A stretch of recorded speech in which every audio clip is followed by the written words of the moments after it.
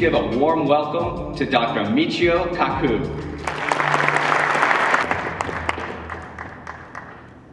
Well, after such a great introduction, I can't wait to hear the speaker myself. Sometimes, you know, these accolades can backfire. Recently, New York Magazine said that I would be chosen as one of the 100 smartest people in New York City. So I thought, wow, what a great honor. But to be fair, in all honesty, I have to admit that Madonna also made that same list. And next year, I understand that Lady Gaga is going to push me off the list entirely. Such is fame. Well, today I'm going to talk about the impact of high technology on society in the future, in the next 20 years, in fact. Now, prediction is very difficult and dangerous. Let me quote from that great philosopher of the Western world, Yogi Berra. It was Yogi Berra who once said, quote, "Prediction is awfully hard to do, especially if it's about the future." Well, I'm a physicist. We can predict the evolution of the universe billions of years into the future. So let me quote now from that other great philosopher of the Western world, Woody Allen. It was Woody Allen who once said, quote, "Eternity is an awful long time, especially toward the end." Well, I'm a physicist. We are the ones who invented the laser. We invented the transistor. We helped to assemble the computer and the internet. We wrote the World Wide Web. Along the way, we also invented television. We invented radio, radar, microwave devices, and as a byproduct, we helped to invent the space program. We created the GPS system and weather satellites, and we physicists love to make predictions. When we helped to assemble the internet, one physicist predicted that the internet would become a forum of high culture, high art, and high society. Well, today we know that 5% of the internet is pornography. But that's because teenage boys log on to the internet. Just wait until the grandmas and grandpas log on to the internet. Then 50% of the internet will be pornography. Now, as I said, I had a chance to interview over 300 of the world's top scientists for BBC television, the Discovery Channel, about the future. But you know, prediction is also dangerous. Let me tell you a story of what happened over 200 years ago in Paris, France, during the Great French Revolution. One day, there were 3 gentlemen about to have their heads chopped off at the guillotine.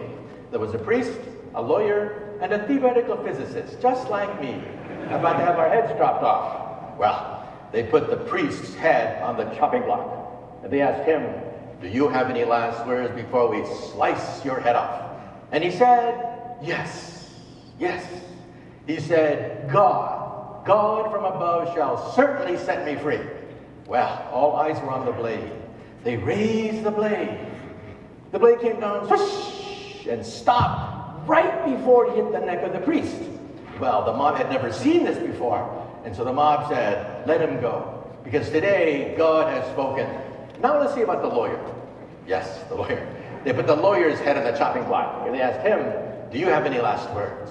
And he said, "Yes, maybe the spirit of justice, yes, justice shall set me free." Well, all eyes were on the blade. They raised the blade. The blade came down, whoosh, and stopped right before it hit the neck of the lawyer.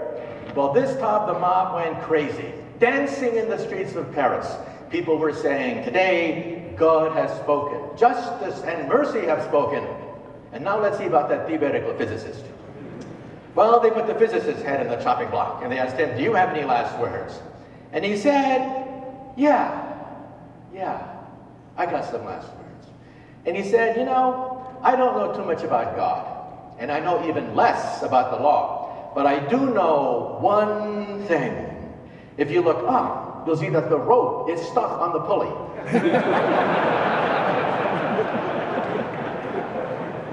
And then he said, if you remove the rope, the blade should come down real good. Big mistake. Huge, big mistake.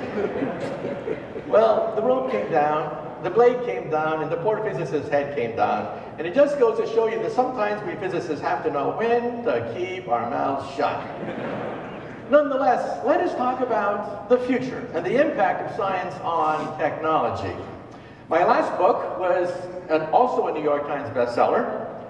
In fact, they tell me that my books are the only time in world history that the word physics ever entered the New York Times bestseller list. Anyway, in the book, Physics of the Impossible, I go 1,000 years into the future, when we may have starships, teleportation, maybe even time machines. And I answer the question, what happens if you go backwards in time and meet your teenage mother before you're born and she falls in love with you? Well, if your teenage mother falls in love with you before you're born, you're in deep doo-doo if that happens. But today, let me say a few things about wealth and society. You know, these are hard times. And some people say that we can't afford all this high technology stuff. It's too expensive. What do we get for it? What kind of bang for the buck do we get? Well, let me tell you something. I live in two worlds. In one world, I live in the world of string theory. That's what I do for a living. That's my day job. I work in the 11th dimension, a world of multiple universes. But I also live in a world where we have to pay taxes here on the planet Earth. And these are hard times. But let me tell you something. Science and technology is the engine of prosperity. That's where all this wealth comes from. I'll never forget a story. During the space age, people criticized President LBJ by saying that it costs too much money to build weather satellites.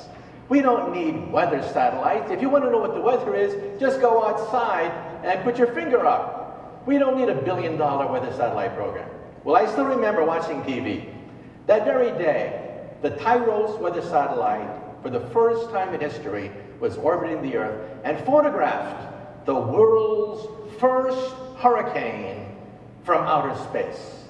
And as a consequence, the alert went out. We could calculate where the impact site would be. We could calculate probable casualties, property damage. Immediately, the alert went out. And I'll never forget, LBJ that night, I was watching TV, that night, LBJ said, tonight, the space program has paid for itself. And he was right. And just last week, we had Hurricane Sandy, and a nor'easter that devastated the Northeast.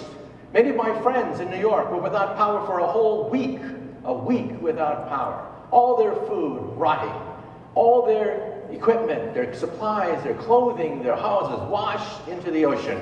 But supercomputers were able to give us advance warning and could calculate within 2 hours the time of landfall. But nobody was on TV saying, tonight, ladies and gentlemen, supercomputers have paid for themselves. We have to have a voice. We have to tell the American people that the source of this fantastic wealth comes from science and technology. Let me tell you another story. In 1994, our machine, the Super Collider, was up for grabs in the United States Congress. Our machine was going to put high-energy physics into the map, into the future. But that very day in 1994, they took a vote. The Super Collider was canceled because we physicists had no voice. People were saying, do we really need this gigantic atom smasher? Well, now we have the Large Hadron Collider, a small cousin of the Super Collider now built in Geneva. It's getting all the accolades. The Vatican of physics is no longer in the United States. It's in Geneva, Switzerland. And it's something that we have to take into consideration. We have to have a voice.